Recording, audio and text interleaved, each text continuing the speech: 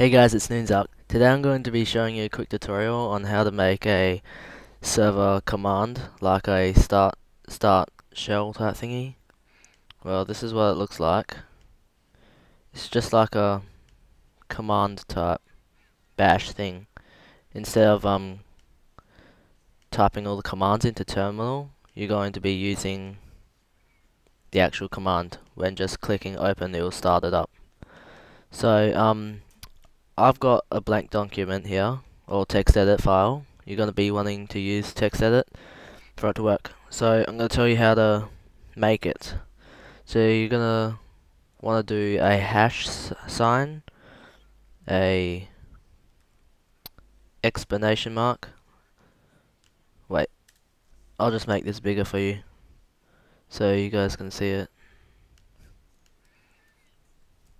That didn't really make it bigger. I think this one is, yep. Okay, not that big. I'll just make it 24.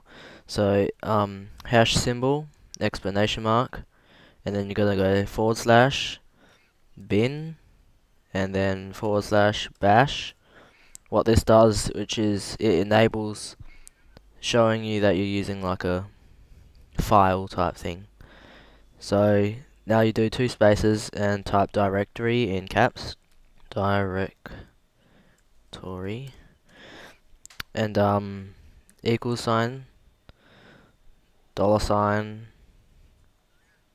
bracket thingy, cd, not that, space. Then you do these not semicolon, like dotted type things.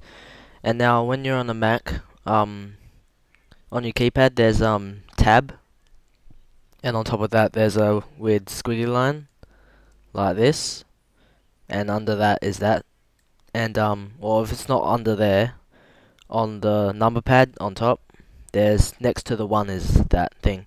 So what you're gonna do is not hold shift but just click on that, so you want that little thingy there, and then you type dir name, so it's loading up like directory type thing.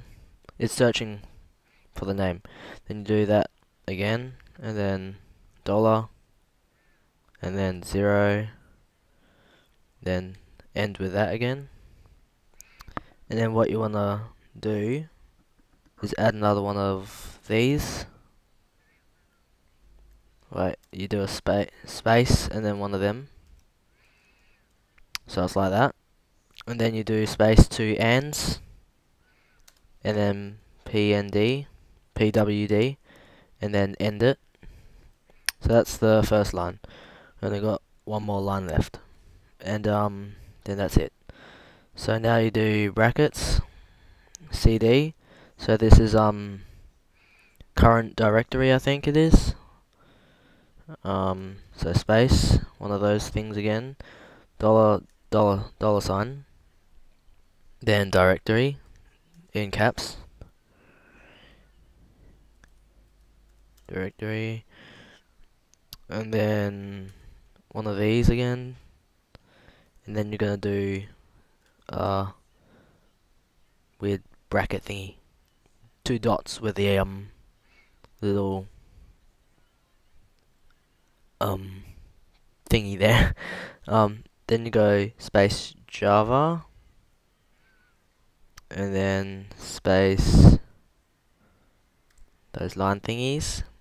And now this is where it's basically loading up how much Java you're gonna want to run. So you xmx and 1240, 224, and then an m, so that's megabytes. So then you go space, and then again, so that's a maximum, and then this one is a minimum. So you basically just do the same thing except with a s, because mx is maximum and that's minimum. I don't know what the s is for, but well, that's what I do it by. And then you go 124 again. And now after, just make this a bit bigger. Now that you got the how much Java it's gonna run onto, then you go space jar, and Now that you've done that, you go space. Now this is what, so if you're running a craft bucket server and you have your craft bucket jar, you're gonna name it craft bucket dot jar.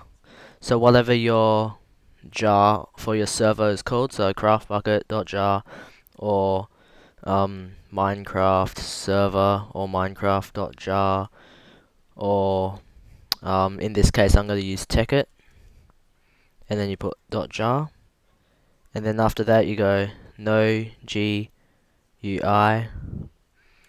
end it with a bracket, and I would show you how it would work and how it works, but I'm running out of time, so that's basically the whole thing. I'm going to have the download if you want to download it in the YouTube description, and I'll see you guys next time. Bye.